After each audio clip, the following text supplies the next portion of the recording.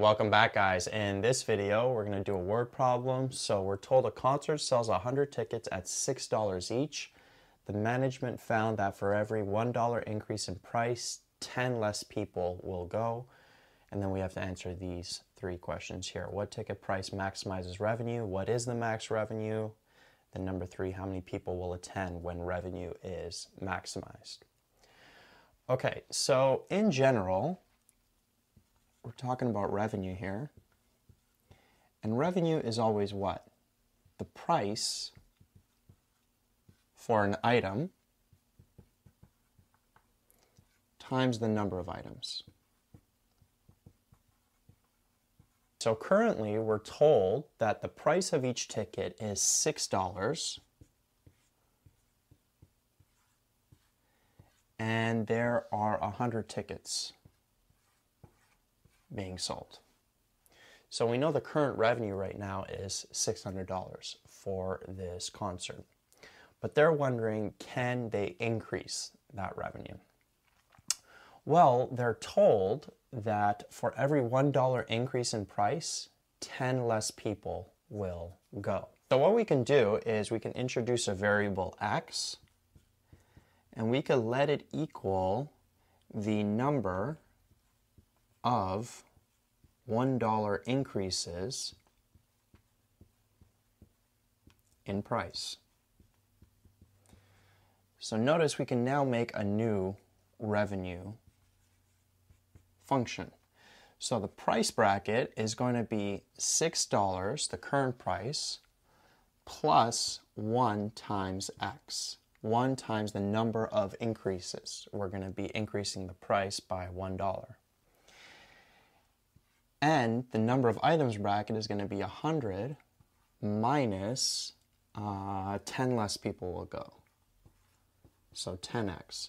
So for every $1 increase in price, 10 less people will go. So if x is 2, if we're going to increase the price twice, so by $2, then x is going to be 2 here. It means 20 less people are going to go.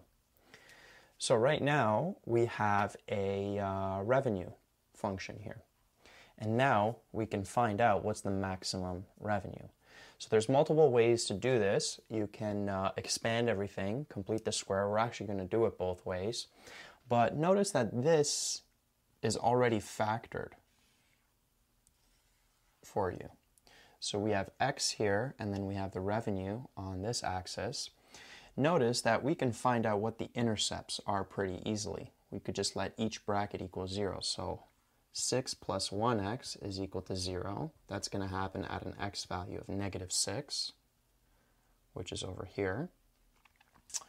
And then 100 minus 10x equals 0. That's going to happen at an x value of 10 when we isolate for it.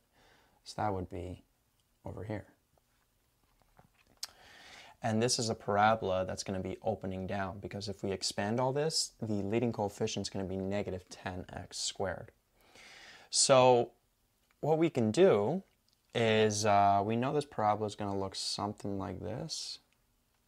We could figure out what this vertex is here, that max value, because we have the intercepts and we have the equation. So to find the x value of the vertex, we would just add the two intercepts and divide it by 2. So 10 plus -6 is 4. 4 divided by 2 gives us 2.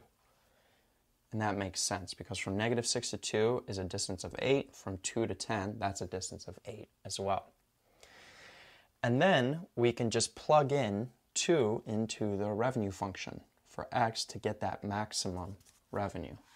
So when we do that, we would end up having 8 in this bracket. And then over here, we would end up having 80 in that bracket. And 80 times 8 gives us 640. So we know that this vertex here has a coordinate 2 and 640. Right? So we have the vertex of this revenue function here. And notice x can't be negative, so we would just ignore this part of the parabola. But we did need it in order to get that negative x-intercept and then be able to find the midpoint, which was 2. So that is one way to do it. And once you have this, you can answer everything here once you have that vertex. We know what the maximum revenue is, the x value at which the maximum revenue happens, so we could find the ticket price, number of people attending. Okay, so that's one way to do it. What is another way? Another way is you can expand everything and then complete the square. And we should get the same answer. So if we take this revenue function and expand it, so 6 times 100, 6 times negative 10x, that'd be 600 minus 60x. This is plus 100x. And this is minus 10x squared.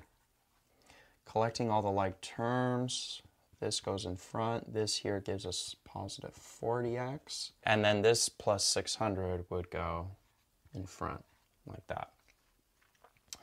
So now we have the standard form for the revenue function.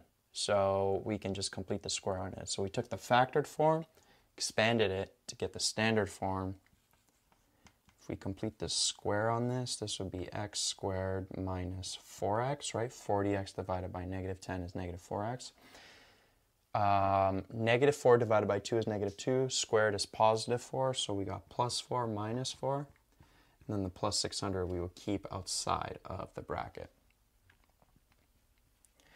So this here would be x squared minus 4x plus 4.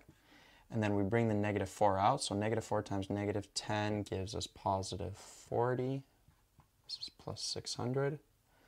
So this would be, this factors into x minus 2 squared, and this would be positive 640.